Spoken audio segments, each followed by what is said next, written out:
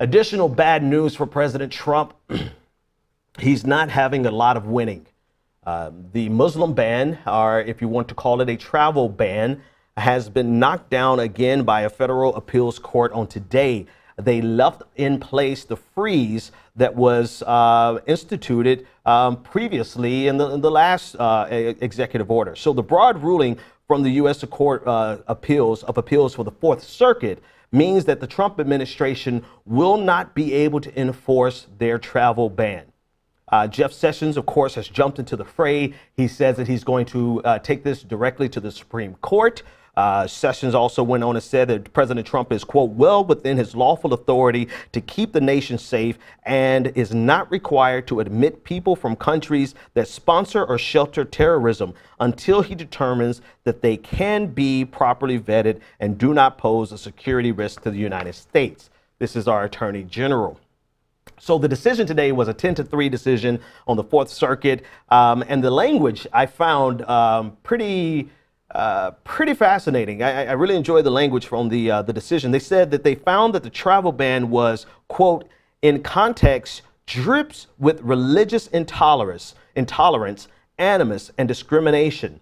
They decided that the president cannot go unchecked when, as here, the president wills through an executive edict that stands to cause irreparable harm to the individuals across the nation.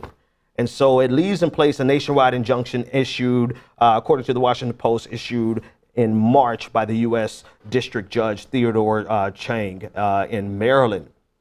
So this really kind of hinges on the language that Donald Trump and Rudy Giuliani used throughout the campaign and subsequently after the campaign. The question was raised, how long will President Trump be held accountable for his words, where he expressly said that we're going to shut down the immigration of all Muslims into this nation until we can figure out what the hell is going on. And so this is where the decision, this is how the decision was made in all of the previous court cases. And again, it's carried out the same exact way. The intent of the president of the United States must be, or is being incorporated into the decision, deciding that whether or not President Trump admits it on paper at this point, they're able to look back into the extent and the full body of his work during the campaign and that of Rudy Giuliani, who went on television after the fact. This is how smart they are. Sarcasm. He went on to television after the fact and said that President Trump wanted to know how he could legally institute a Muslim ban. And so that conversation was incorporated into this, and ultimately they came up with a decision that says that the travel ban, quote, in context, drips with religious intolerance, animus, and discrimination. So now we're at the point where they are going to go to the Supreme Court. A challenge must go before Chief Justice John G. Roberts. He will receive an emergency petition from to be seen with regards to this case. The interesting thing about this, it'll be interesting to see how it's divided in the Supreme Court, where the different justices fall on this. In the case that was just decided today in a 10-3 decision, everyone on the 10 of the justices who decided against this, they were all appointed by a Democratic president, and 4 who wanted to allow the ban were all appointed by a Republican president. Judges matter. Absolutely matter. And a lot of times we try to act as though justices are above the political fray.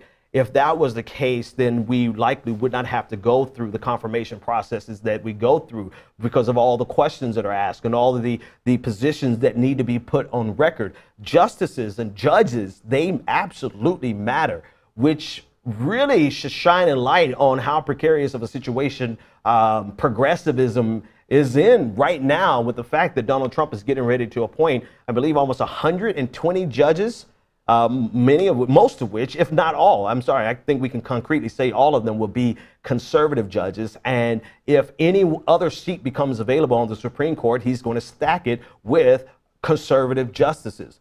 And so, as you can see with this decision today, which was essentially decided down party lines, we really don't use that language with regard to this to any court. But in this case, the 10 that were against the travel ban were all appointed by Democrats. The 3 that were for it were all appointed by Republicans. We can say that this decision was along party lines.